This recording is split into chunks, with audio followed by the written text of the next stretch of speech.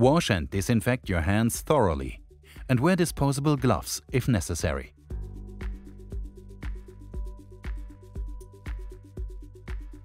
Fill the rinsing reservoir with water.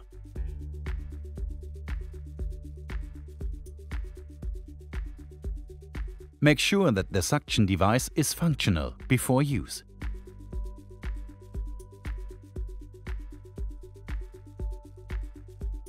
Connect the suction tube, fingertip and suction catheter correctly.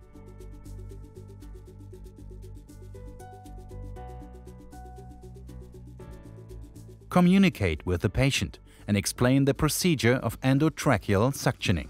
Place the patient's upper body into a slightly elevated position or ensure that the patient is seated in a comfortable and safe position. First, remove the speaking valve or the moist nose from the tracheostomy tube. Remove the inner cannula if necessary.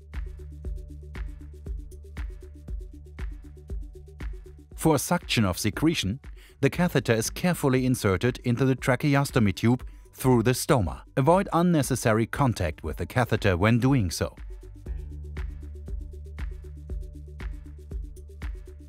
Advance the catheter by no more than 0.5 to 1 cm above the edge of the cannula tip. Suction is applied by closing the fingertip with the thumb. Make sure that the individual suction process does not last longer than 10 to 15 seconds.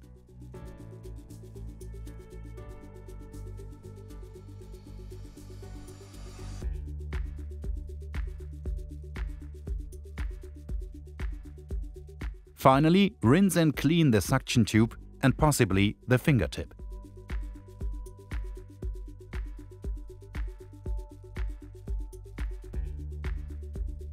Ask the patient about his or her present breathing situation and how he or she is feeling. After endotracheal suctioning, all used disposable products must be disposed of.